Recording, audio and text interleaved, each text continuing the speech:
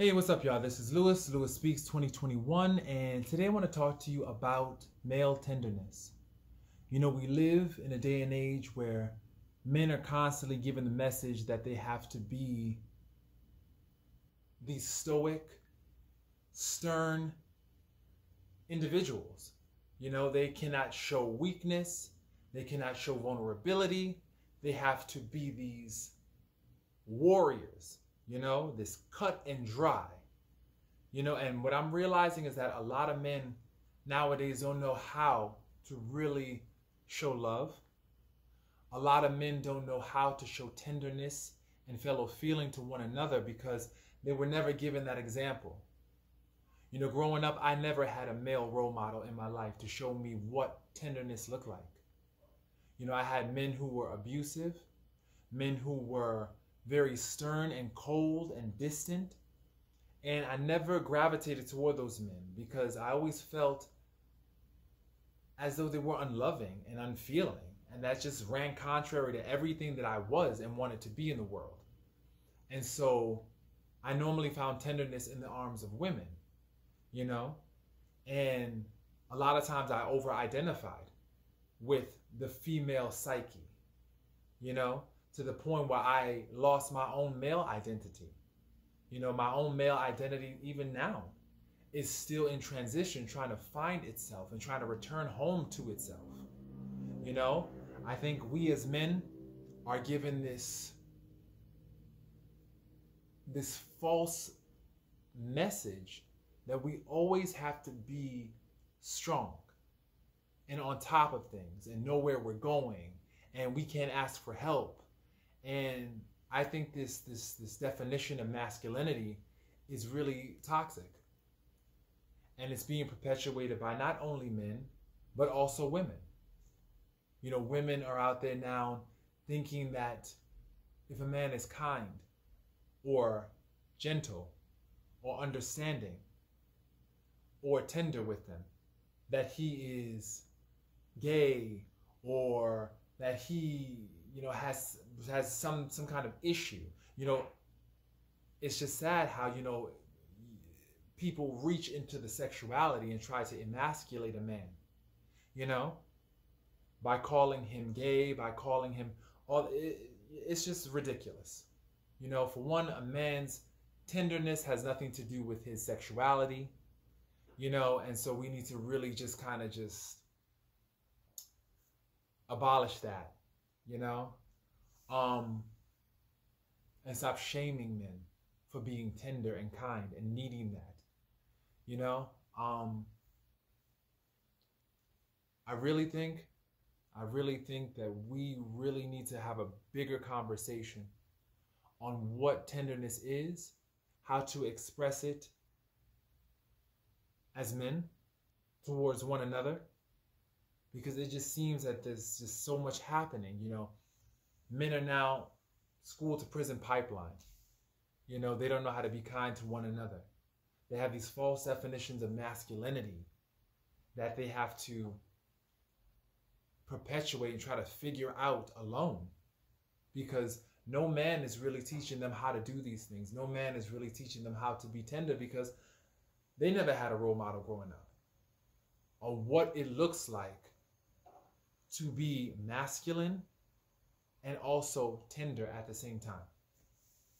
It just seems that we as men are typecast in these roles of being just strict and stern and, you know, just it's ridiculous, you know. And I think, to be honest, men are very afraid to express their vulnerability because they're afraid of being taken advantage of. They're afraid of having their sexuality called into question. They're afraid of being emasculated by both men and women. They're afraid to be vulnerable. And we as men need a space to be vulnerable. You know, for men, oftentimes that space has been the barbershop. You know, the barbershop has been a place where you can congregate with other men and really just kind of go into detail about what's really bothering you. You know, but aside from the barbershop and maybe one-on-one sessions with a counselor or a trusted friend, we really have no space to be vulnerable. And I really think that that's problematic. I think that if this continues, you're going to see a lot of men leaving their families, a lot of men engaging in very violent acts, of aggression towards other people, towards men, towards women, towards children. You're going to see a lot of destruction because men are not given that space, and also that permission to really say, look, I know you are a man. I know that there are certain gender roles that you have to navigate as a man, and certain beliefs about what masculinity is that you have to negotiate. But in this moment, you are given the space to be. I will listen. I will offer you tenderness. And what is the definition of tenderness? Tenderness is a listening ear, kindness, being understanding, making sure that what they tell you lands safely, not on deaf ears, but on active ears that are listening, that are reflecting, and mirroring what it must be like to be a man living in 2021, living in this brave new world we're in. Asking men, what is it like for you to live as a man in this day and age? What has that experience been like for you? And really listen and offer just offer empathy. That's the word. I think tenderness is really empathy in action. Tenderness is empathy in action. You understand. You know how hard it is trying to have all these things on your back, the weight of the world on your shoulders, having to always live in fight or flight mode, never given the chance to just lay your burdens down, and really just be yourself, to be joyful and happy. Because I think a lot of men struggle to really tap into their joy. They don't even know how to express joy. They're so busy fighting for their lives, they don't really know how to express joy.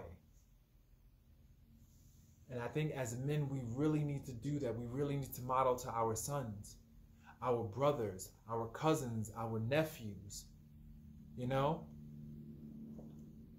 What does it look like for a man to be tender?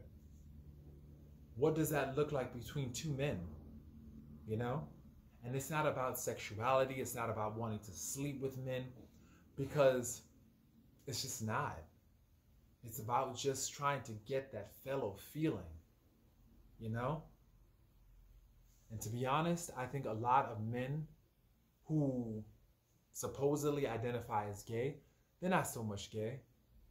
They're not gay. They just basically are seeking tenderness from a man. They're seeking that masculine energy that they never received growing up,